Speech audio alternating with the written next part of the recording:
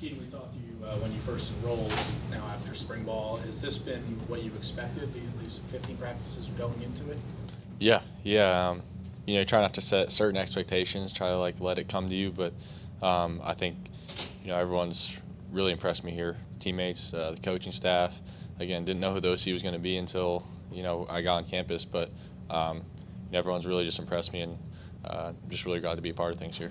I guess what has that relationship with Cignetti been like? You said you didn't know who the OC was going to be, but you start to get to know him a little bit, get to know his offense. I mean, is it comfortable for you now, or are you still working through it? Yeah, really comfortable. He's a great mentor, knows a lot about the game, and I've really gotten to spend so much time with him in the film room, and watching our cut-ups of practice, but also watching NFL cut-ups of the best guys in the world doing it, and that's been so great for me to experience, to see the best players in the world do the same thing that you're doing on the field every day. Certain concepts. Hey, this is Eli Manning running drive. This is Aaron Rodgers throwing.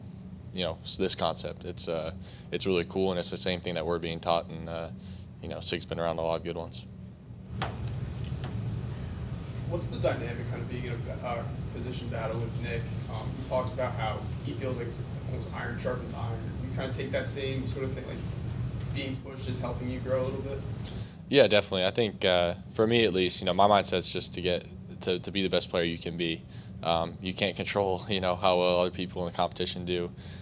So again, my mindset's always been, compete with yourself and be the best player you can be and control what you can.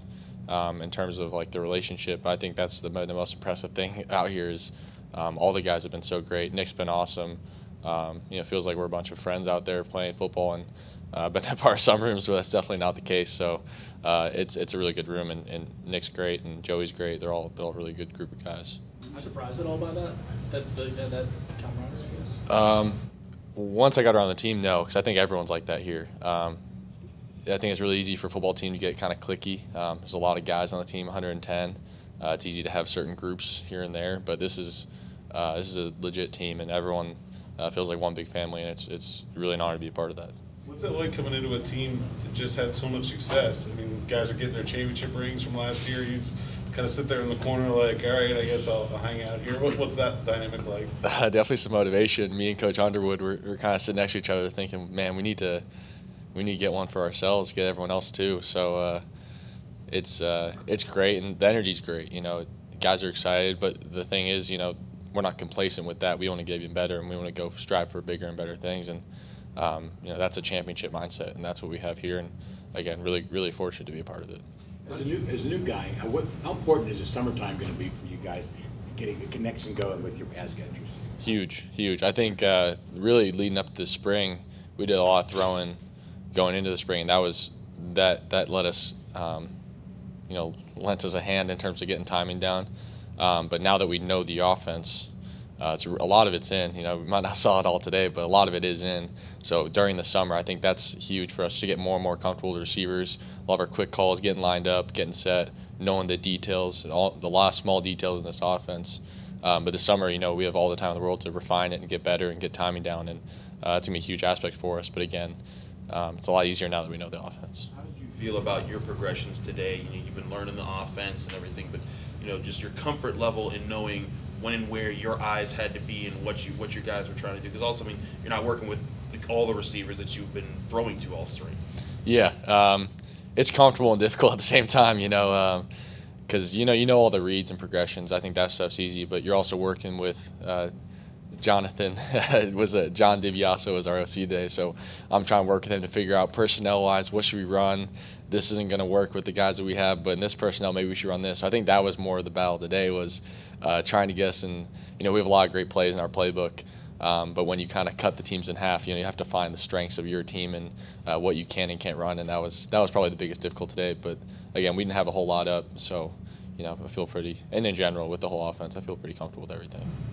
I'm guessing one of the reasons you picked Pitt, or know it coming in, is there was a lot of weapons here, but I'm guessing you probably didn't know a whole lot about Daniel Carter before you got to camp. What are your impressions of him?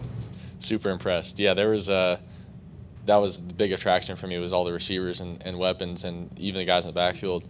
But a guy I didn't know a whole lot about was DC, and obviously he wins the award, but he's been super impressive, and he's, again, like he said when he was up here, he's he's picked up so much. We can put him anywhere. We feel like we can put him at like an F position, fullback in the backfield. He's a good pass catcher, great after the catch. You saw it today, and after contact. So really, the more guys that you have that can kind of step in and do all these different things, is the better. And he's a perfect embodiment of that, and he's a really great player and really smart player too, especially in this offense. The more you can pick up, the more you can handle, the more you're able to do, and the more you're able to be on the field. When you came to Pitt, you probably had an idea that this team had been known for a pretty good pass rush for the last couple of years, but this was the one time that you're out there and they're coming after you. So what was it like seeing that firsthand and trying to run away from those guys? Yeah, well, I see it every day in practice. It's legit. Great depth here. I was saying to guys on the sideline, is like our 2 D-line is just as good as I think a lot of schools' number 1 D-line. It's really impressive to see what coach has built, and it's good to go against that in practice because if you feel like you're going against one of the best D-lines in the country, when you go on game days, there's only so many of those D-lines out there. So really fortunate to get after them in practice, and they're a really talented group. You talked about a championship mindset, and what do you feel like this team's goals for this season are? Like, what are you guys talking about as far as how good this team can be and where it can go? Yeah, I think the sky's the limit for this team. We have a lot of aspirations. Again, they talk about winning the ACC. We talk about winning the ACC, but again, you can go further than that. You can talk about a lot of great things, but we have to get the details right. We have to get a lot better this offseason. If we do that, I think the sky's the limit.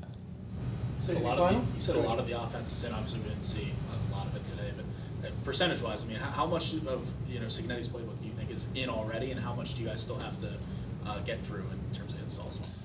Yeah, I'm not sure if we have a certain percentage. There's definitely some more stuff we want to get in, but I think the bulk and the system is kind of in to the point where if we put in a new play, it fits into our system and it's pretty easy to pick up.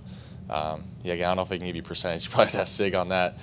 He probably like to put in a ton more plays, but sometimes he likes to dial back and make it easier on us. But we have a good amount of stuff in. I think, in terms of offense that I've run, this is just as much as, if not more than I've been a part of in terms of bulk of offense. So we have a lot of stuff in, a lot of good stuff, but there's still potential to add more, and I think we're going to.